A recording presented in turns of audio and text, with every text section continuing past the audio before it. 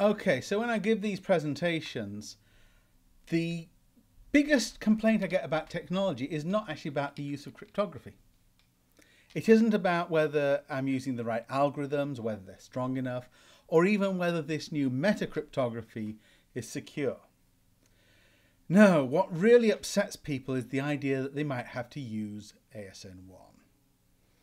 Okay, so in this presentation, PKCS7 in JSON. Hello, I'm Philip Ann Baker, and this is the 8th of my podcasts explaining the technology of the mathematical mesh. So I've shown metacryptography, key splitting, key combination, that type of stuff, and I've shown a new revised way to do fingerprints. In this presentation, I'm going to be showing you the mesh approach to cryptographic message format. And this particular presentation is really preparatory for the next one, which is how to do blockchain and more in JSON. Okay, so what's going on here? All right, so Data at Rest Envelope began as a JSON-friendly version of PKCS7, CMS, whatever. So the idea was that we wanted to be able to support streamed encoding of data, regardless of how long the data is. You know, if you've got a terabyte of data that you want to encrypt, you don't want to have to buffer all that in RAM or even on disk. You want to just be able to encrypt it all in one chunk. And if you've got streaming video, you've got to be able to encrypt streams, even though you don't know in advance how long the stream is going to be. So we want to be able to support those types of things. And we also wanted to be able to add signatures and MACs and so on in an efficient way, which means we need a 3-part envelope. So the DARE envelope, it starts off with a head.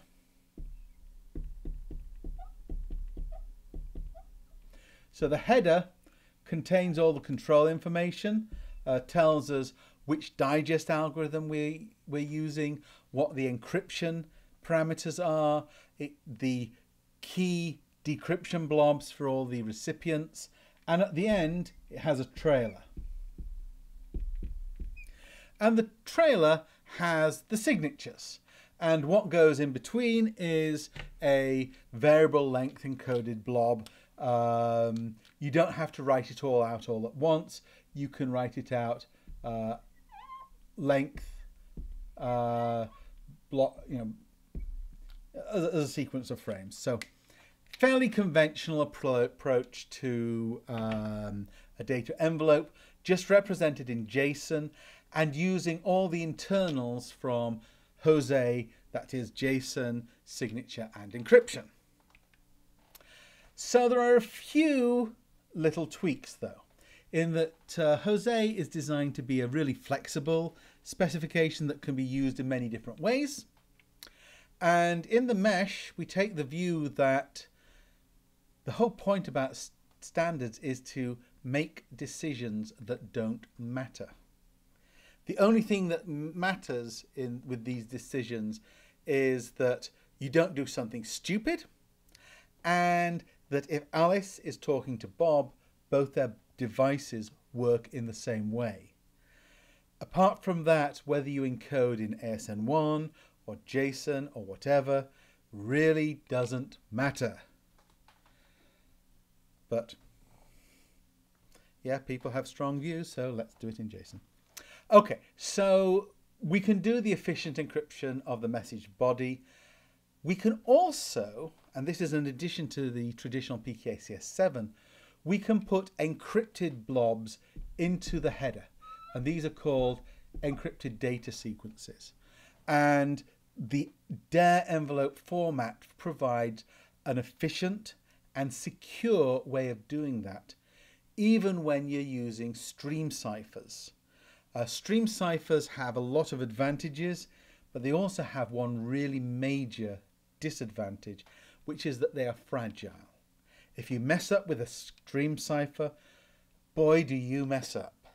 You only need to encrypt the same data twice with the same original key and you're completely gone. So we have a mechanism to ensure that we have the highest degree of assurance that we're doing this in a sensible way and that we minimize the risk of an implementation error causing a disaster.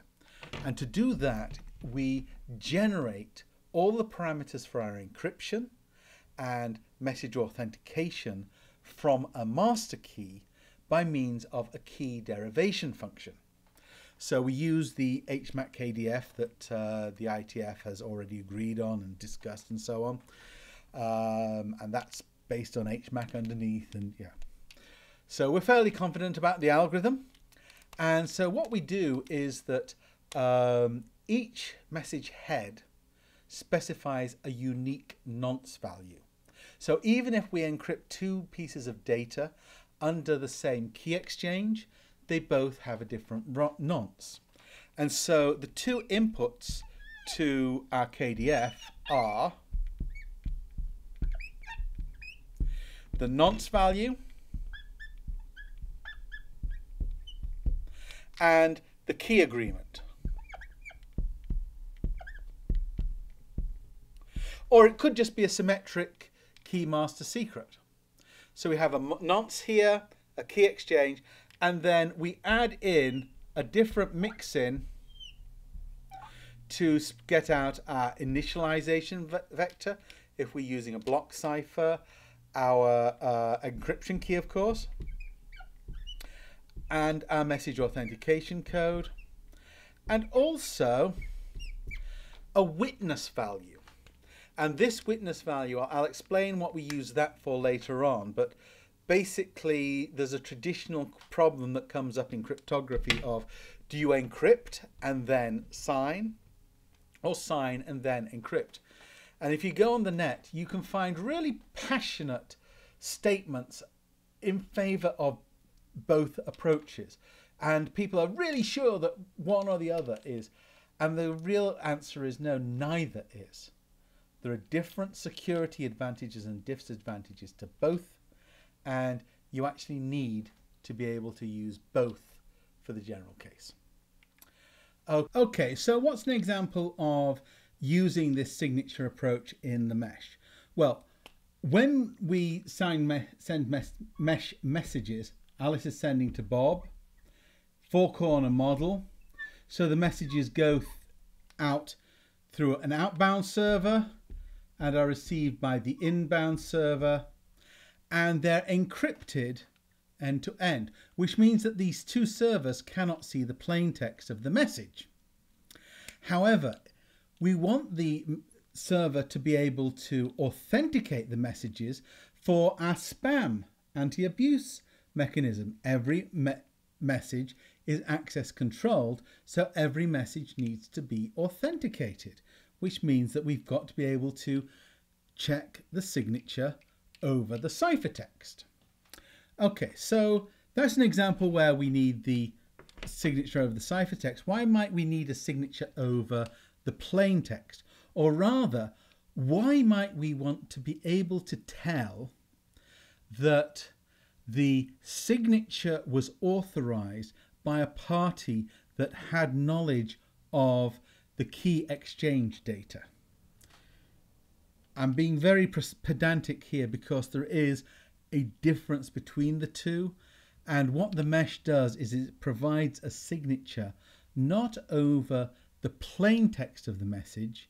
Instead, it provides a witness value that proves that a party that knew the key exchange value intended that the signature be created. So how do we do that? Well, we use a KDF function again. So the key exchange is a KDF function, and one of the outputs from this is the witness value.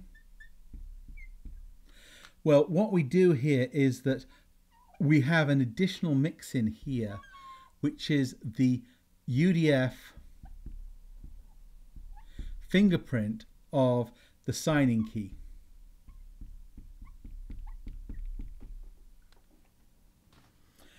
And that means that this witness value could only have been created by somebody who knew the KDF function, and also intended to apply it to the key used to sign the message. And so it's an authorization to sign under this key. And that allows us to get the effect of sign, then encrypt, then sign again in a more efficient format. Okay, so in this podcast, I've been showing you how we apply UDF, and we use it inside the mesh to provide the equivalent of what I call Ruby on Rails for crypto. If you're familiar with the Rails subsystem for Ruby, the big idea there is simply just have one identifier for a key, for a database field, and use it throughout. Have one identifier for a table, and then the computer can work out all the plumbing that's required, instead of the programmer having to map one set of data fields in the programming language to another. Yeah. Same idea here. We only use the UDF of the key values in order to create key identifiers in the mesh. And that's a very simple, very powerful approach. And I'll show how we make use of that in the next podcast, which is on Data at Rest Envelope, DARE. So please please subscribe. The more subscribers I get, the more I can show that there is an interest in this work and the more backing I can get. So please please subscribe, and please watch my next video on Data at Rest Envelope. Thank you.